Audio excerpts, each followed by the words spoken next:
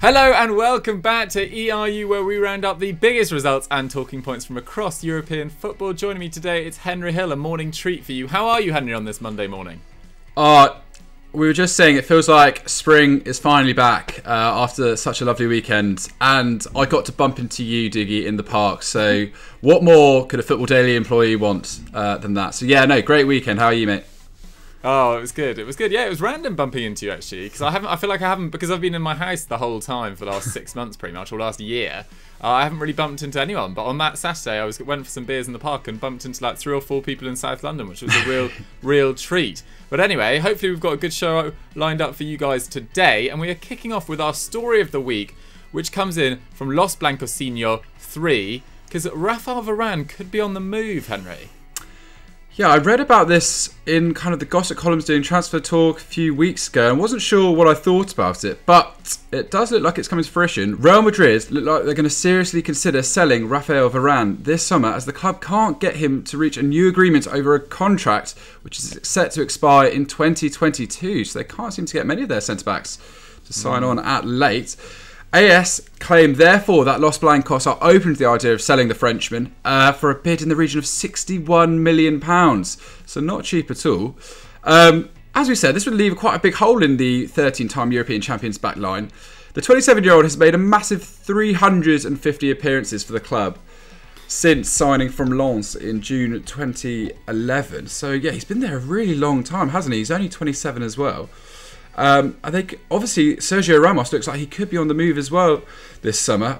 Spanish journalist Josep Pedrerol claiming there is no way back for the 34-year-olds over talks over a new contract there. I read yesterday in Marca that apparently Zidane is absolutely fed up of taking questions about Ramos's future again. Sounds like a bit of a Bale situation all over again, doesn't it? Yeah.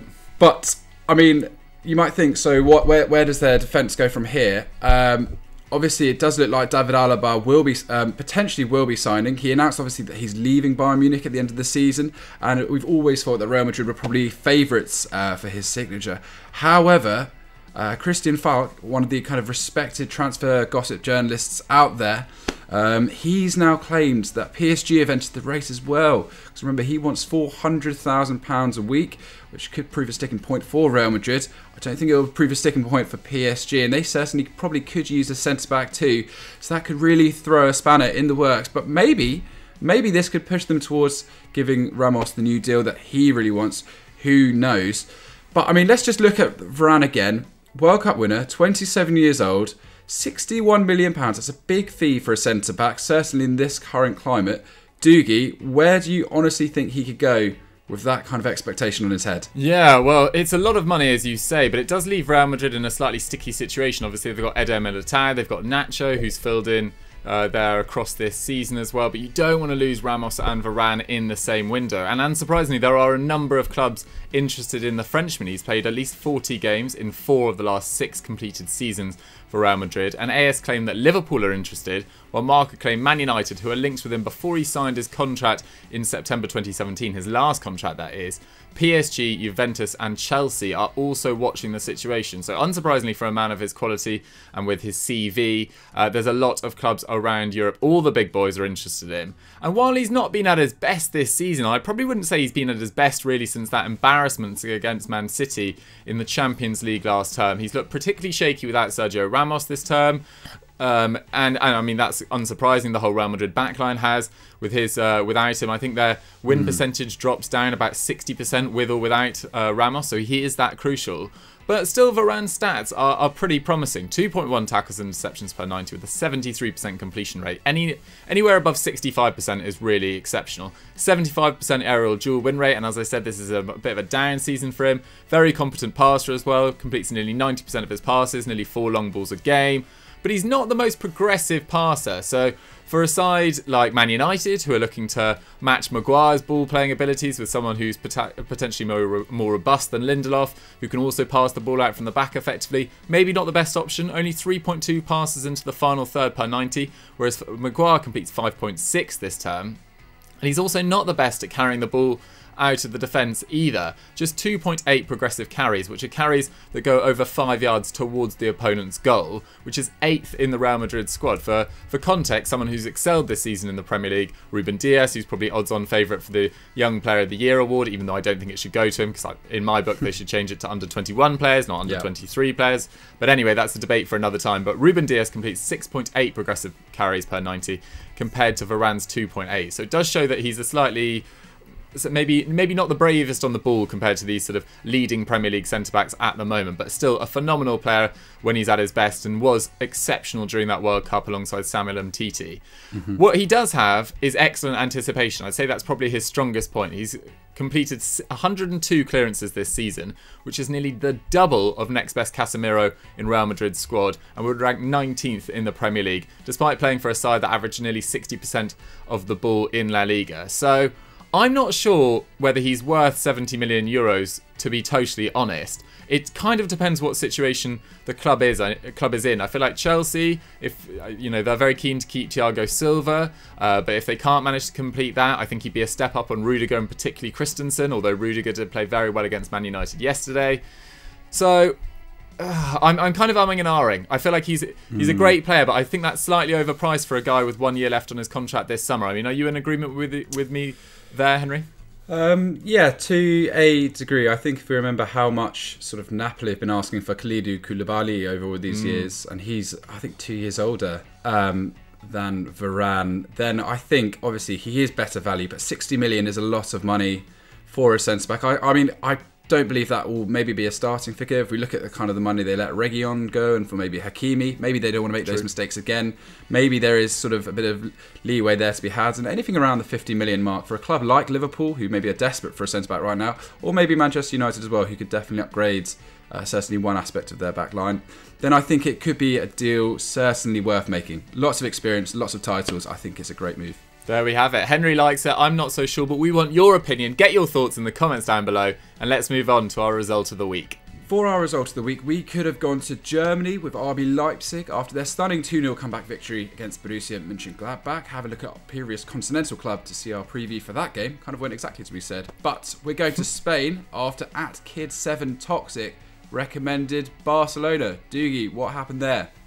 Yeah, I mean, that was a hell of a win for Leipzig, to be fair. Shout out for them, coming back from 2-0 down to win 3-2. Magnificent stuff. But we wanted to cover Barcelona because they avenged that 2-0 semi-final first leg defeat to Sevilla in the Copa del Rey by beating them 2-0 away from home in the league on Saturday with goals from Ousmane Dembele and Leo Messi. Now, despite the odd shaky moment with ter Stegen displaying some sort of dodgy clearances and an En-Nesyri offside goal, this was a commanding display from the Blaugrana, to be honest. They had 56% possession, 9 shots with 5 on target to Sevilla's 4 and 2, and XG had it at 1.6 to just 0.1, so Sevilla really not in this game whatsoever.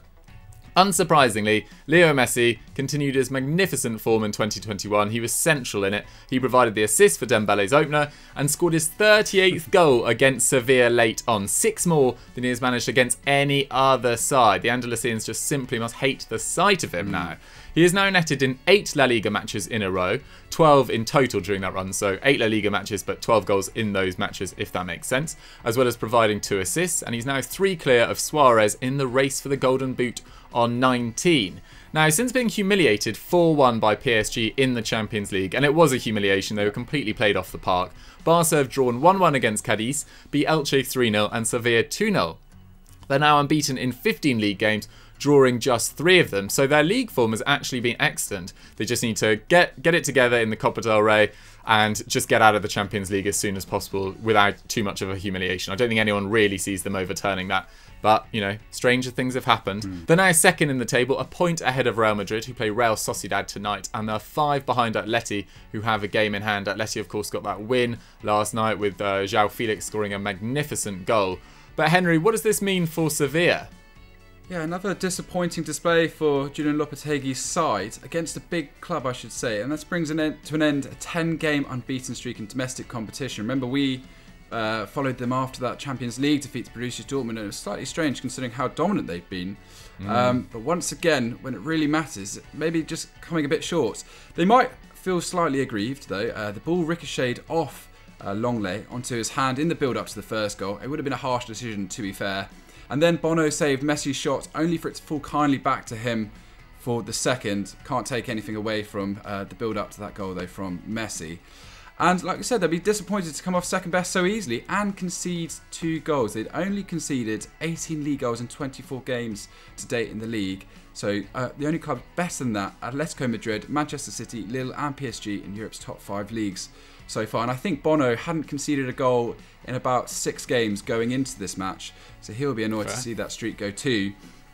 And this puts more pressure on their semi-final second leg against Barcelona at the new camp on Wednesday as they seek their first domestic trophy since 2010. If you think they've won 4 in the Europa League in that time, but they haven't been able to get it over the line in Spain. Teams like Valencia have all won the Copa del Rey. Let's see if Sevilla can join them there. But if we go back to Barcelona, the key performers, Jordi Alba, irrepressible. Does he ever get too old? I'm not quite sure, but he played really well on the left of Koeman's 3-1-4-2 formation. Get there, 7 tackles and interceptions, 1 dribble, 88% passing actually, 1 key pass. If you consider the kind of more attacking role he's playing there, to be so consistent and find his man, it's so impressive. But, of course, man of the match, who else could it possibly be? Lionel Messi. 3 tackles and interceptions. I was watching the highlights. I always found it funny when they said, the man of the match, Lionel Messi. It's like, of course he's the man of the match. You know, 7 dribbles, 90% passing accuracy, 1 key pass, 4 shots, 1 assist, and 1 goal since the start of 2021. He's just playing unbelievably. He's averaging a goal contribution every 69 minutes. Now has 23 goals, 6 assists in 28 league and European games this term. What on earth does he do with all those man of the match trophies? I honestly don't know. But Dougie, I mean, Barcelona, one week we're not quite sure. The next week it looks like they're revived again. It certainly looks like Koeman's got them all pushing in the direction. How far do you think their season can really go? It's a difficult one. I think they'll be obviously putting all their eggs in overturning the Copa del Rey deficit. If they could finish this season a season of transition, which Koeman keeps on emphasising, a season in which started so appallingly with the Messi fiasco, their president changed, etc. If they could end this season with a trophy, that would be a pretty good achievement. And yes, there are green shoots of recovery there. I think Pedri's played very well. Frankie de Jong's been much better. Ousmane Dembele looks like he's finally finding some form as well. Mingueza, Araujo.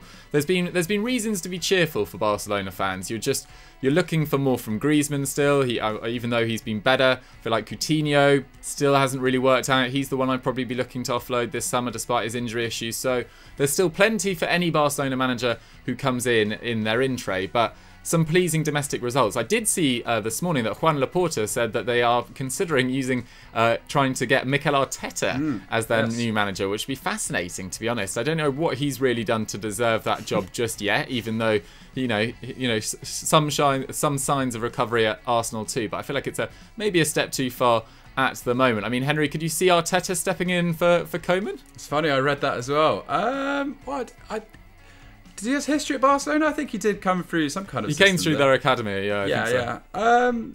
I think it's too early for him. I don't think he's achieved enough of the Arsenal project. I think maybe if he does well in the Europa League, wins another competition, then maybe there's more thought there. I wasn't a huge fan of Koeman before he went, but I think you've got to give credit to him. It's not an easy job, and I think he's doing a fairly reasonable job at the moment. But yeah, down the line, I wouldn't be shocked to see that happen. There we go. Henry's giving Koeman a B-. What would you rate him for this season? Get your thoughts in the comments down below. And let's move on to our final section. It's time for Star of the Week, everyone's favourite section. This one comes in from Menez_18_ and it's Theo Hernandez. What went down with Theo? Big bad Theo this week, Henry. Ooh, both the Milan sides, keeping up the race for that Serie A title. Inter obviously won 3-0 against Genoa early on Sunday, but then AC Milan responded to beat Roma 2-1 with away from home, with goals coming from Kessié, Rebic, and then Jordan Veretout getting one for Roma. Really beautiful goal, that. And that keeps the gap to 4 points at the top of Serie A. Big win considering Roma also knocking around the top 4 as well.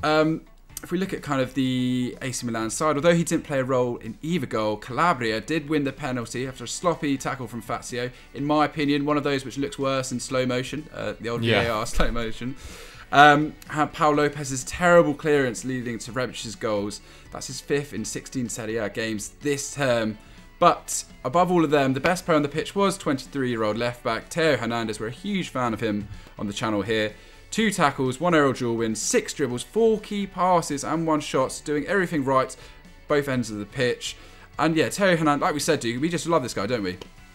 Yeah, I mean, he's ridiculous. And it's mental that he hasn't had a full cap for any nation. I think he's eligible to represent Spain, and of course he's a former French under-20 international, but I would be looking to get him in my squads for the March internationals this month for either side really, and get this guy capped, even though France have so many, you know, great left backs already. Ferland Monde, they've of course got his brother Luca Hernandez as well, and Spain have got Jose Gaya, and I'm sure I'm missing someone out, Reguilon as well. I'd get this guy capped as soon as possible because he's going right to the very top. He's contributed 8 league goals this season, 4 goals and 4 assists in 21 league games. I think only Zlatan, Rafael, Kessie and Calhanoglu, and Kessie mainly penalties, have contributed more. And his numbers are just quite simply fantastic. 2.6 tackles and interceptions, 1.4 shots, 1.6 key passes and 2.5 dribbles per 90. He's operating at 0.33 expected goals and assists per 90. For context, Robertson in the Premier League, who started the season very well, has had a little dip recently, 0.26. So I think it's fair to say that Theo Hernandez has been the best left back in the world this season, only this season. Obviously, if you take into account 2020, I think Andy Robertson was much better, Alphonso Davies too, but this season alone, from September to now, Theo Hernandez I think is quite clear. He's also second for passes into the penalty area, third for progressive passes, and third for tackles and interceptions in the Milan squad. He's also third for distance carried with the ball in the entirety of Italy. I think only Rodrigo de Paul and Ferrari from Sassuolo have carried the ball further, and that's just what's most notable when you watch him. He's so comfortable running with the ball at high speeds, he's very quick, he's very powerful, and he's just incredibly difficult to stop. He's just like an absolute steam train down that left wing for Milan. And now that £90 million move from Real Madrid in July 2019 is just looking like quite simply one of the bargains of the last decade. Another transfer mistake from Real Madrid with another youngster, but well done to AC Milan for getting it over the line, and a massive, massive win. I feel like with Inter's current form, it's going to be really difficult to overturn that deficit, but all Milan can do after a bit of shaky form recently in Serie A is just keep those wins coming. Although I did hear that Zlatan picked up a slight groin injury in the first half. I think he managed to play on, but that would be something they'll be a little bit worried for. It was good to see Tomori as well start alongside Kier at the back, with Romagnoli not in the best of form in 2021. So plenty for Milan to be happy about. But guys, that's all we've got time for on ERU for this week. What did you guys think of the show? Let us know what you guys thought of our story, result and star of the week. And Henry, if they've enjoyed this, what should they go and watch now? Because you put out a very special bit of content on EFD over the weekend, didn't you? I did. Thank you for mentioning it. Please do go check out our Why West Africa is producing so much talent. A lot of research went into it. I felt like I was back at university with all the research that went into it. Lots of long essays I had to read. But yeah, a lot of time and effort went into it, and I'd really appreciate it if you all went and gave it support. Absolutely. It's an absolute cracker. Go and show it some love. We'll see you next time. Thanks for watching. See you later.